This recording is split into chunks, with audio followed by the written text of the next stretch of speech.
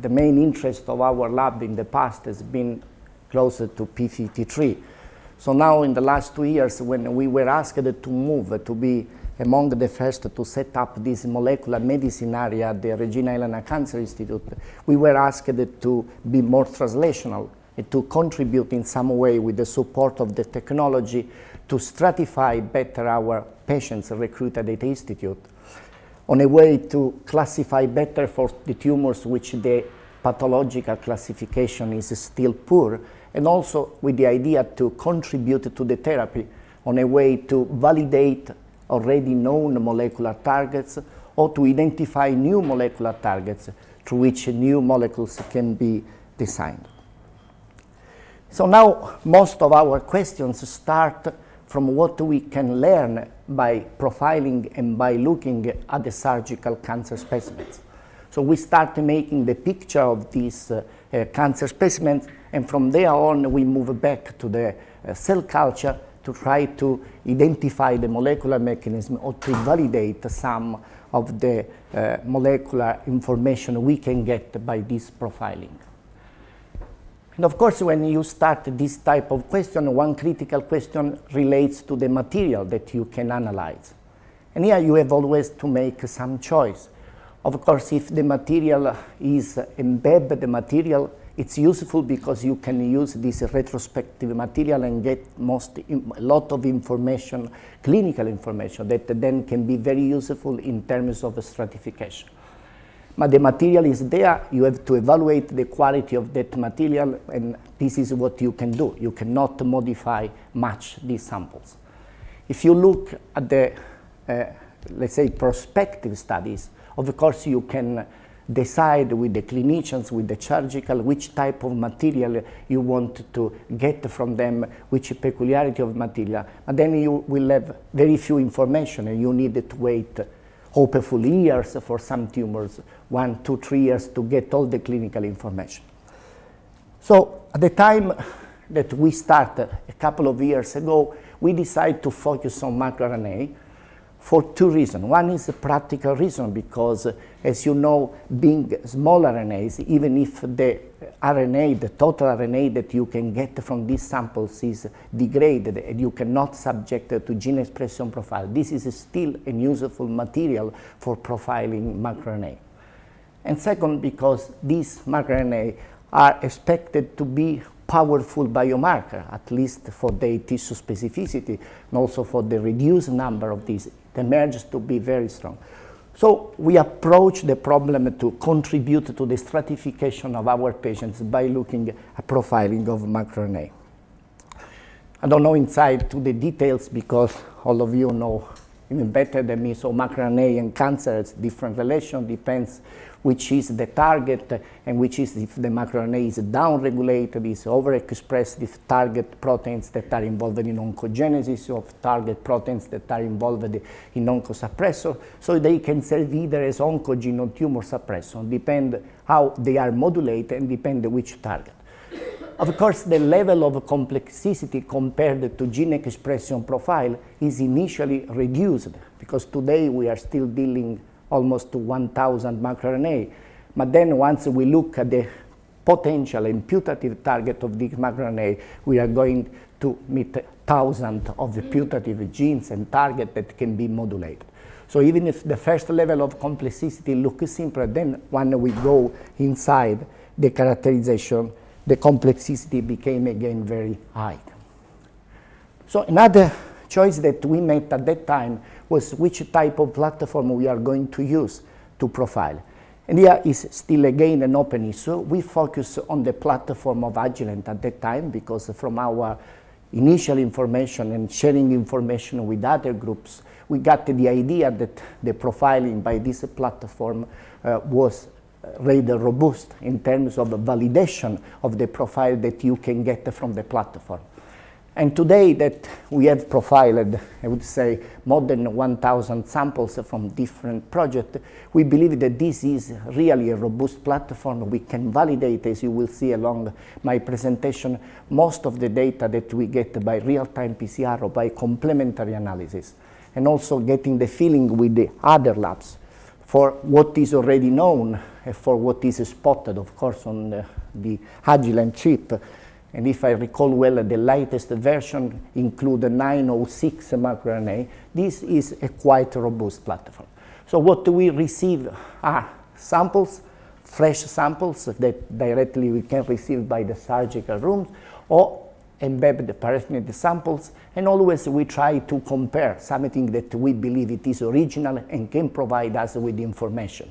We have 3 types of samples in some type of tumors. We have normal, peritumoral, and tumoral, and sometimes we have only tumor and normal. Depends how the collection is organized and which are the questions that we are looking for. So another critical issue to approach this translational problems is to set up a sort of a multidisciplinary research team, and along these 2 years we have worked to pull together different competencies. So now we are focusing on this head and neck project where we have the possibility to screen 3 different types of tissue. So we have tumoral, normal, and peritumoral from the same patients. So it is critical, of course, the role of the head and neck surgery. Then, of course, critical is the role of the Department of Pathology, because from there we are going to get all the histological future of the patients. So we need calculation and power of the study, numbers, and of course we need also in all these tumors, which is the impact of all etiology, where the patients were selected, all the information that we can get from the epidemiology. And last but not least, and I would say maybe the most important, is the help of bioinformatics, who has to take all this amount of data and stratify according to the clinical and pathological future to come up with some conclusion that can be evaluated. So as you see, most of our projects have 1 person of our lab, in this case Federica, and 1 bioinformatician from the Eitan Domani's lab at the Weizmann Institute, and they both share the responsibility of the project. So why head and neck? So first of all, is one of the most frequent tumors. It's a rather heterogeneous tumors in terms that can occur in different parts of our organism. So there are larynx, pharynx, oral cavity, so many issues. The problem related to this type of cancer is that the histological types of these tumors is mainly 1. Most of these tumors are spinocellular carcinoma, but the response and the aggressiveness of these tumors is rather different. For instance, the tumors that raise in the pharynx are more and more aggressive than those raising in the larynx or raising in the oral cavity. Some are under the infection of HPV, around 20%. Most are HPV negative, and this is what is today proposed as molecular events that underline. Critical role is played by the p53 mutation that almost in Italy, at least in Europe, ranks in between 35 and 45%. And in the characterization of our sample, we go into the sequence of p53 mutation, and we get a reasonable fraction of p53 mutated tumors. Some reports say that p53 mutation is a late event in this process of carcinogenesis. Some say that it is an early event. Honestly, by screening our cohort of samples, around 100 samples, we get information that most of the p53 mutation, I would say all the p53 mutation, we get only in the tumoral sample, never in the normal, never in the peritumoral sample. So our assumption from our data that seems to be a late event and not an early event. So which are the features of our patients? Here, of course, there are all the information that are get from the pathology and some information that came from the clinicians. But what I want to stress is that from these 3 samples, the samples that is tumoral samples and the normal samples are histologically proven. So not only taken by the surgery, but also confirmed by the pathologist. While the peritumoral samples is not proven histologically, is macroscopically taken by the surgery at 1 centimeter from the lesion. This says that, of course, these samples that is always difficult to evaluate miss one of the criteria that is the histologically proven. For our decision, we have included only patients that has not been treated with any type of drug, so these are sample directed surgery in a way to exclude some of other additional hints that, of course, could impinge in our profiling. And this is one of the expression matrices we got, and as you can see, the peritumoral and the normal samples in terms of expression of microRNA seems more similar when they are compared to the tumoral samples. And here is in a more detailed way what characterizes the normal versus the tumor samples versus the normal samples and the tumors versus the peritumors. Because, of course, there are different questions that we can take out from this information. So if we compare normal versus tumoral samples, of course, we are going to look at which are the modifications that impinge on the tumoral samples. But if now we compare normal versus peritumoral, we can get information on what could be potentially early events. There is a big debate of what is the role of the peritumoral in impinging on the tumoral tissue. So there are already events that then will be appeared and stressed in the tumors in the peritumoral, or from the peritumoral we can get information on a way how they control the tumors and how they instruct the tumors to be more aggressive. And later I will present some of this information. Of course, we have a collection of these microRNA that came, and of course these are all the analysis that our bioinformatics have performed. What we have looked at with particular interest are those group of microRNA that are already modulated in the peritumoral. If the question that we want to push is the question which are the early markers that could help us to say, look, if this patient has already a modulation of this microRNA, maybe is more predisposed to develop an head and neck tumor, or if it is exposed to same agents to the others. Of course, the next round that came from this is the validation, and most of these microRNA are validated by using, of course, the same RNA that we develop by real-time PCR, and in general, in most of our projects, always we were able to get 80–90% of reproducibility in this analysis by real-time PCR.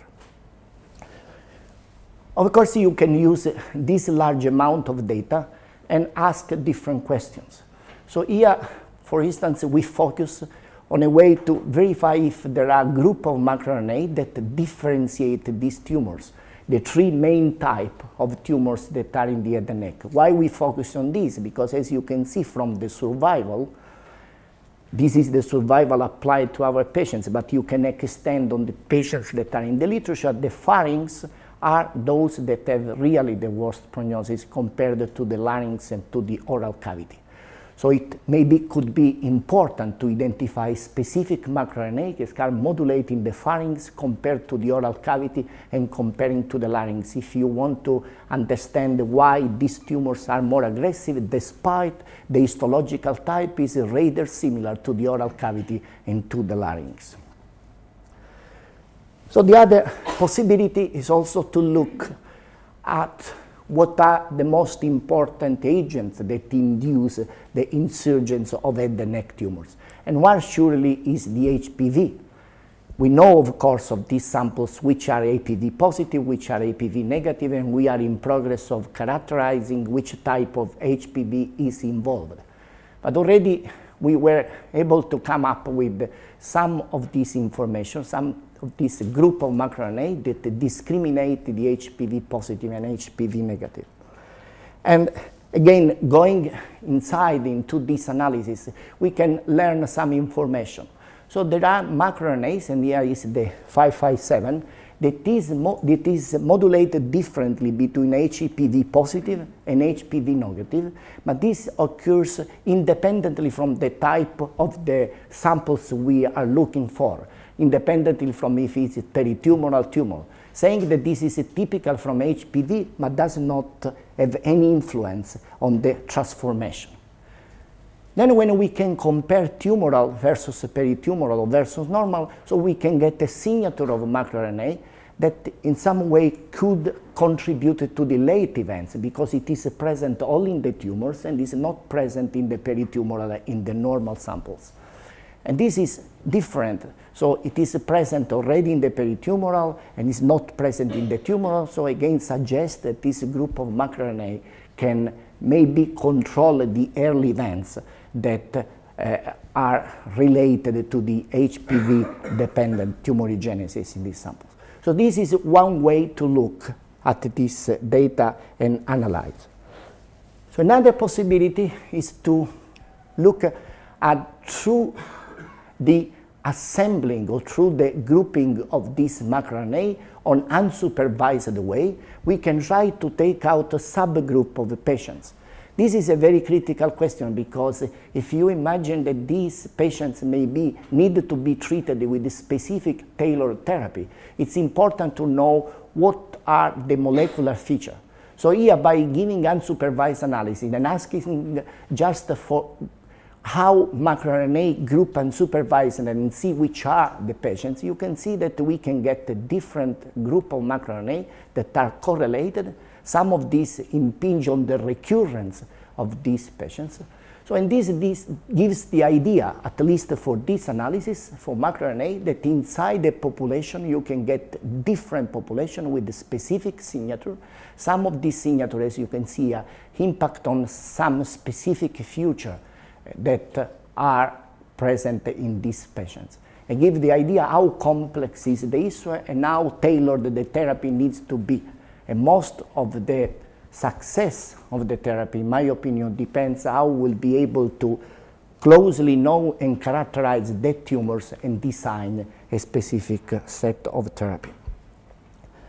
So another element is the tobacco that is involved as the alcohol, as the HPV, are the most important inducer of these tumors. And you can see here we identify a clear-cut microRNA 141 that is shown also in other types of tumors that is highly expressed in tumors and it impinges severely in the survival of these patients. And this is one microRNA that we are trying to understand and characterize from the molecular. And of course, once you have this information, there are many programs that allow you to identify putative target gene, putative target of this microRNA, and this, for instance, is the list of the 141. And there are many proteins that can be interesting and can be analyzed. The other possibility is to get more information. This is in silico and predictive, but if you have the possibility to combine the analysis of microRNA with the gene expression profile on the same samples, whenever the quality of the RNA allow you to look into these samples, of course you can get a more reasonable and more robust prediction of target site because you can combine. So these are the gene expression profile we did in 15 out of the 66 samples that we initially profiled. And as you can see, also the gene expression profile gives very distinct and robust signature that differentiate normals versus tumor tissue, peritumoral versus tumor tissue, and surprisingly, but really interesting, normal tissues versus peritumoral tissues. So now we are in progress with the bioinformatics to cross the data of the microRNA with this gene expression profile and get the feeling of what could be the pathways that are involved in the modulation that are target of this microRNA and see whether these that are the enrichment of the pathway according to the gene expression will be more robust and stronger if we can combine also with the level that is upstream in the regulation of this gene expression, which could be microRNAs. Another possibility, again, needs to be validated, but if you have data for mRNA expression through peculiar bioinformatic tools, you can predict and build what could be the alteration, the genetic alteration that are present in those tumors. And this is one example that NOAA did for these samples, where it reduced the number of samples that is distributed in pharynx, oral cavity, and larynx. Some of these alterations that are positioned in some specific chromosome have been already published, and some are novel. So this is an experiment rather critical for us if we want to approach the problem of sequencing the genome of some of these samples and validate whether these alterations are really present, to have a comprehensive view of what can be the profiling of these tumors. And again, validating a big number, of course, of samples, some of these critical alteration. And we are interested to look for genetic alteration in the region that control microRNA expression, of course. That is a small window of what will be the complexity that is there. So another rather advanced project that originally was the first project we start was to look at a comparison between peritumoral and tumoral tissues in breast tissue. This was performed by Francesca in collaboration with NOAA. And again, there was also a peculiar reason here in choosing these tumors, because it's the most known studied solid tumors. And of course, once you start an approach, you need to compare your data and to share your data with others that are in lesion with other people. And this is surely the most suitable tumors. This was originally the group of patients that we analyzed, representing the three most predominant type of breast tumors. Just for all our knowledge, we have to keep that in mind that breast tumors are 18 different types of breast tumors. And here we are looking the most representative window, but still a window of a more general pathology. And again, when we profiled these samples, we came up with specific expression matrix for DR2 versus the basal-like versus the luminal expression. And as expected, we got microRNA that were downregulated. The difference looks quite robust, at least in this R2 and this basal-like. Here there is a strong difference, and I'm sure this difference can be increased even if we distribute this between luminal A and luminal B. Here are considered like a common pool. So once you have a picture like this, you have different way to follow. First of all, you are interested to validate. Being a small number of the samples that we analyze, we needed to enlarge this number of samples. You can do on two ways: to look at already what exists in the literature and share with other large cohort of samples and see if in that cohort you can do. And this was what happens in this collaborative manuscript, in which the group of Yossi Arden asked for microRNA that were downregulated in response to EGF. So EGF downregulates microRNA and release oncogenic activities. And he screened this analysis by using the cohort of Anneliese Borensen and asked us if he could look on the comparison between peritumoral and tumoral samples. And from his signature that was composed of 23 microRNA, he was able to catch 19 microRNA that differentiate selectively between peritumoral and tumoral, and give him, of course, a strong support to his idea that this molecular event instigated by EGF were specifically from the tumor samples and did not occur in the peritumoral samples. So the other possibility is to look at additional samples, to collect from our institute additional sampling, especially for this group that were few at the beginning of our analysis. And then we collected additional samples and we reinforced the idea and confirmed further this result. And the other issue is where to go to look for the signature that differentiate each type of tumors, or to try to combine the information. So our choice was that of to look for the microRNA that were modulated and that were common to the three type of tumors. So we focused on these three that were upregulated, on these two that were downregulated. The idea why we did this choice is that we believe that this microRNA may control early events in the transformation of the breast that are independently from the type of the tumors, at least in our group of patients. So here is the real-time PCR validation, and also that was done in the first cohort, and this was done also in the second independent cohort of breast cancer samples, and the information were confirmed. Even the disease are paraffin embedded samples, and these are freshly characterized samples. And then again, the bioinformatics went to it and look what were the relation and the correlation between these 5 microRNA and some of the future of these samples. And we found the correlation with the T, with the tumor size of these patients.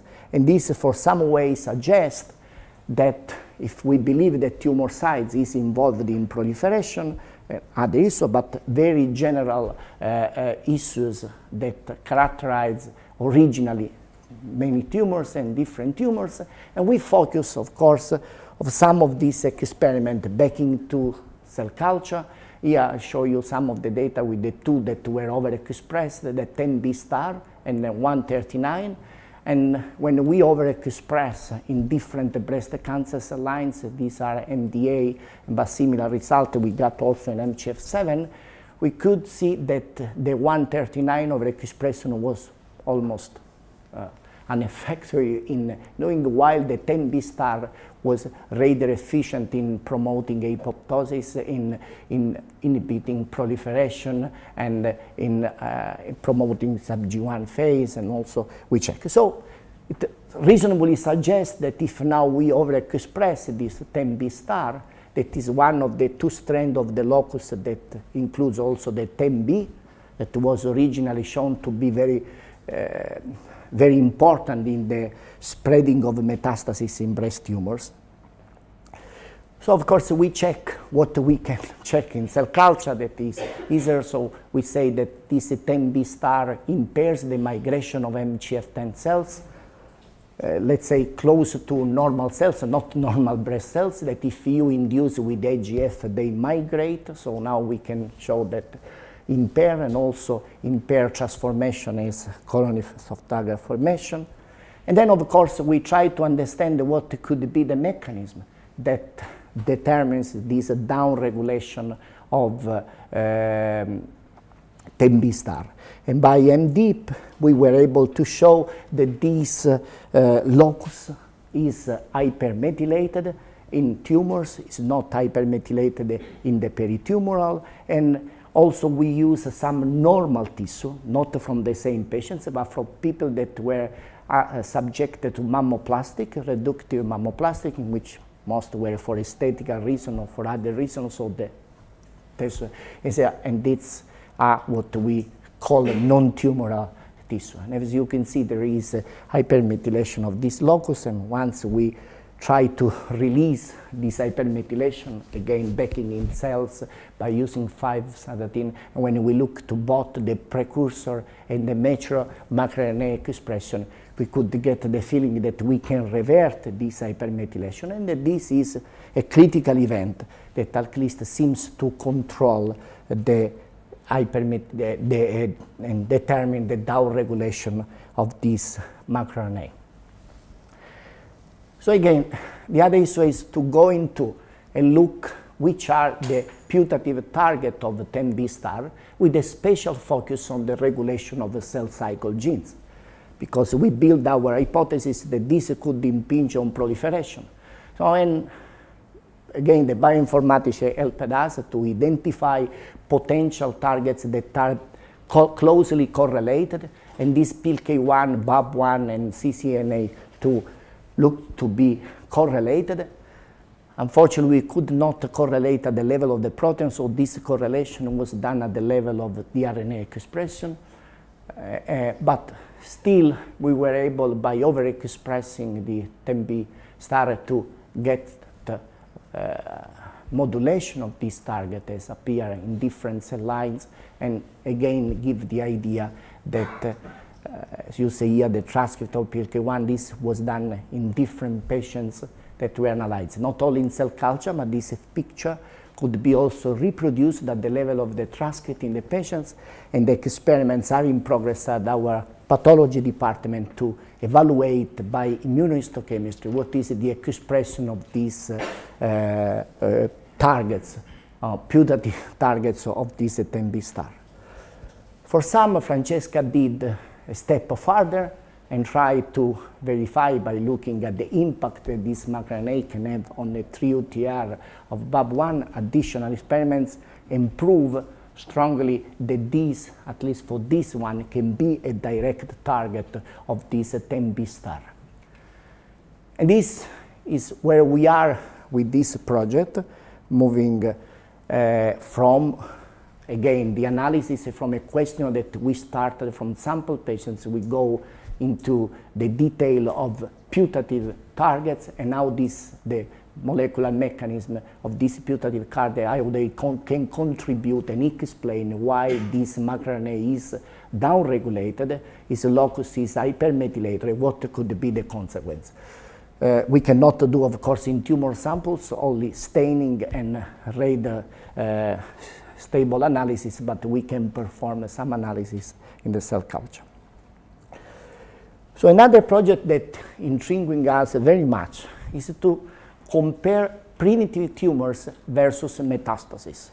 And here the question was, the primitive tumors are lung cancer, which gives a different type of metastasis. We focus on brain metastasis, and the number, and again, the team that working on this one. So the number of the patient is still low, but I want to say that it's difficult to identify lung patients that give single metastasis at the brain, because the brain metastasis is surgery only if it's a single metastasis. If it's more than one, there is no way to surgery.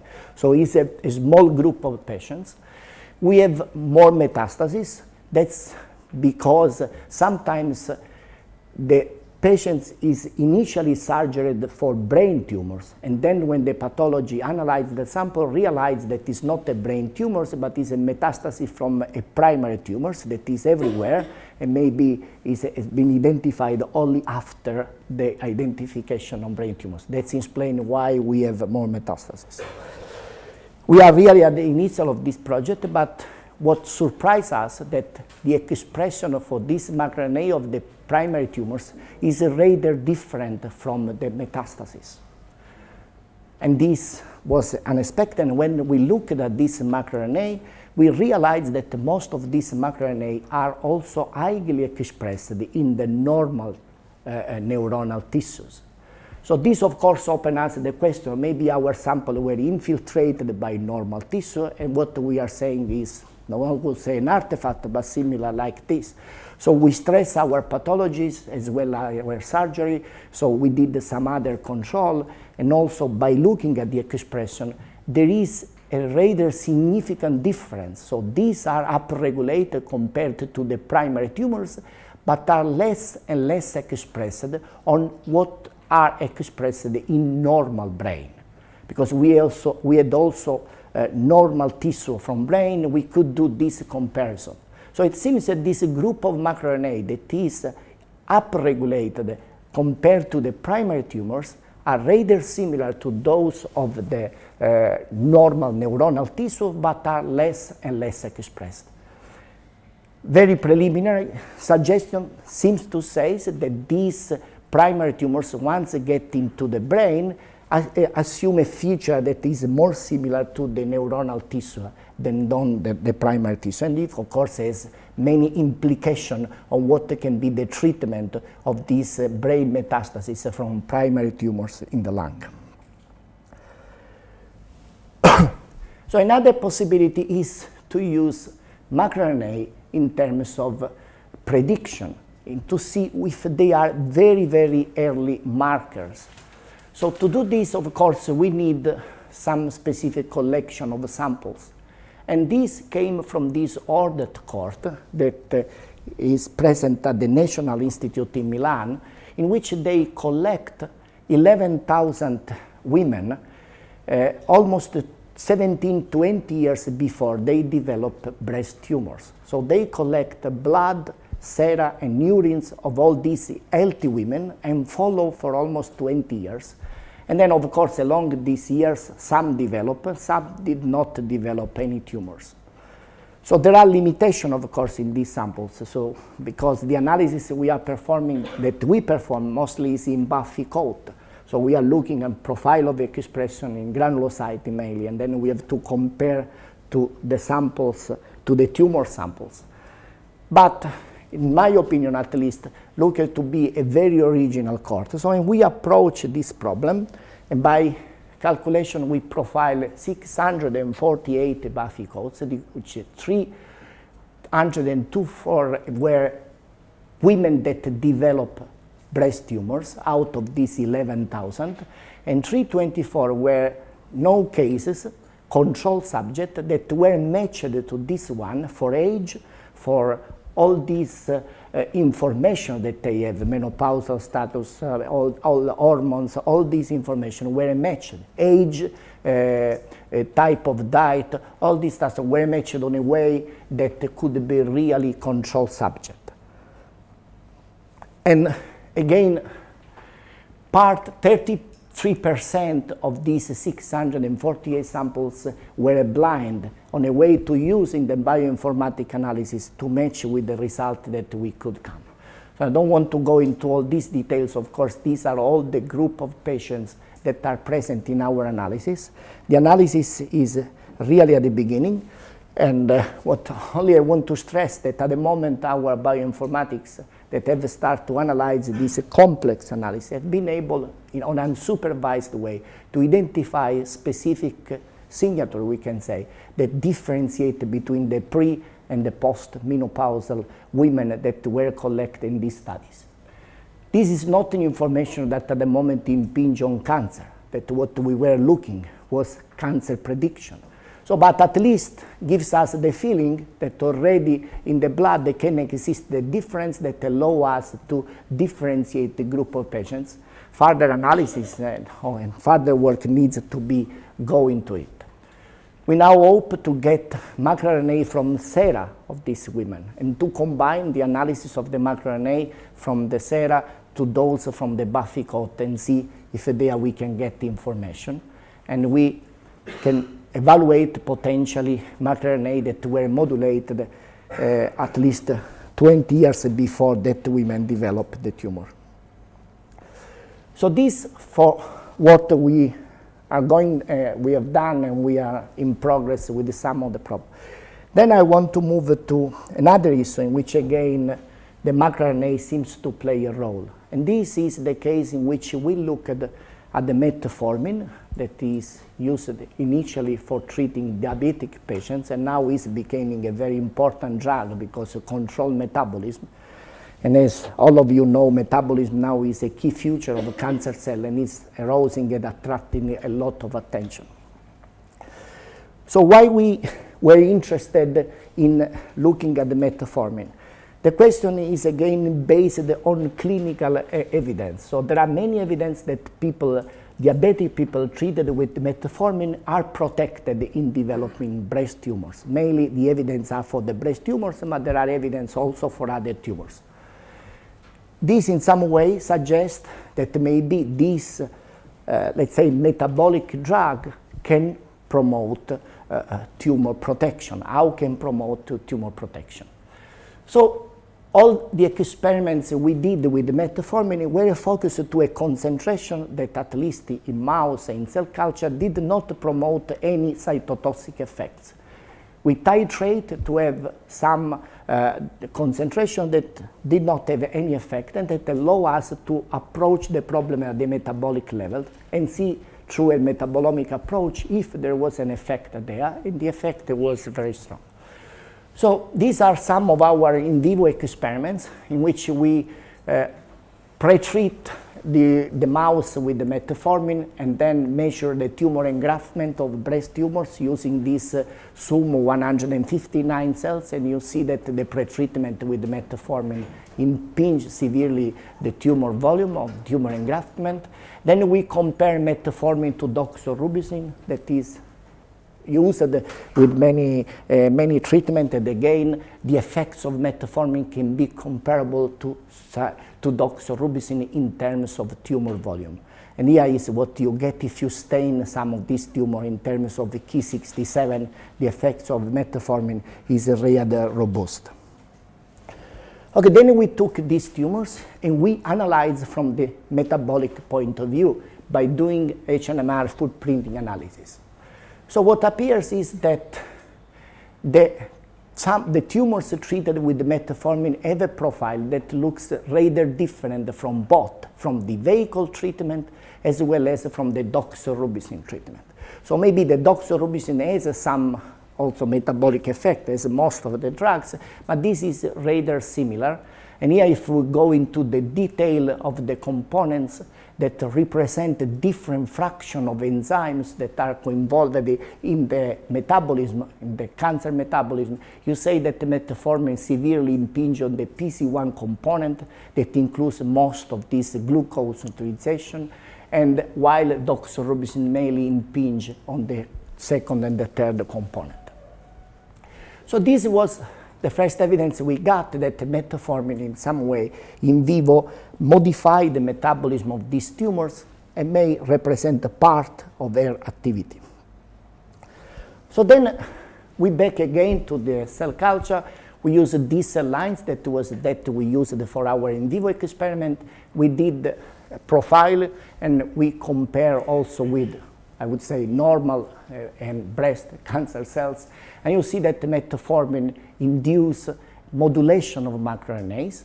And then through different analysis, we went to predict the signal pathways, and we focus on some specific pathway, and we came up with a signature of microRNA that we believe control critical components that are involved in these metabolic effects of metformin. So then, again, to link how this metabolic effect could be linked to the microRNA, we did other experiments. So first, and surprisingly, we found that metformin upregulated the expression of dicer, either at the level of protein, it seems at the transcriptional level. Then, very initial information, we go into the promoter that is rather complex and try to understand which are the transcription factors. We focus on the E2F, and it seems that release from the promoter of E2F5 that is plays an inhibitory role. So a sort of a balance between three members, some are activators and one is inhibitors, plays a critical role. And of course, we did also dicer, and also we did microRNA upon dicer, and see that this effect, this strong effect, difference that we see in terms of pattern expression was almost impaired, severely impaired once we do dicer, use the cells in which dicer was expressed. So then again, we took these cells, the dicer, we did the metabolomic, and again you see some of the effects that were realized, were affected by metformin in the empty vector cells, were turned off once dicer expression was knocked down, saying that this dicer knockdown rescues some of this metabolic effect induced by metformin, and this suggests that the modulation of microRNA in some way is involved on this issue. And this we reproduce in different experiments, again in tumor engraftment, in colony-forming assays, in wounding assays. If you knock down the expression of dicer, now this effect of metformin on different, let's say, biological assays are severely impaired. So it suggests strongly that metformin exerts part of its activity through the modulation of microRNA. And then we focus on one of these microRNA that was strongly induced by metformin, that is with this miR33A. that has among its putative target c-MYC, and again you see the expression of c-MYC is downregulated, and then we have some additional evidence that show that 33A use MYC is on target.